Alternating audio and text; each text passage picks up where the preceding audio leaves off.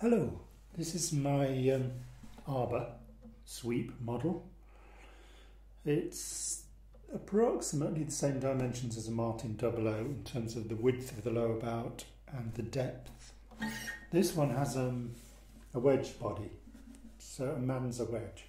That means it's quite narrow here, quite wide here, with a kind of average depth in the centre. And that makes for a very comfortable fit under the arm.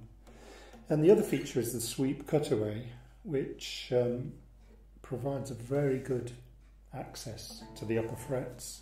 The heel is kind of shaped to fit the inside of the hand, and it extends right up to the 16.5 frets, so it's very easy to reach the top fret with no problem at all. And this is essentially a 12 fret guitar.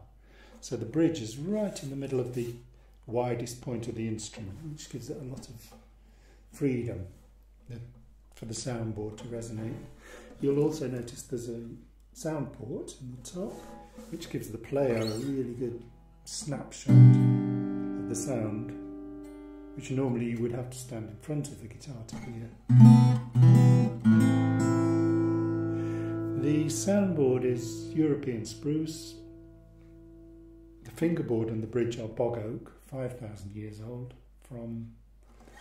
So this tree that the fingerboard and bridge were made from was growing around the time that Stonehenge was being built. The great pyramids in Egypt were being built.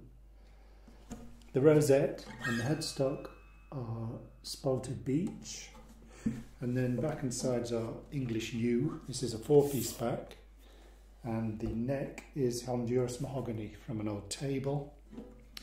And the finish is Osmo oil, which gives a really nice tactile finish. It feels like you're holding a piece of wood. And I think it also lends a kind of woodiness to the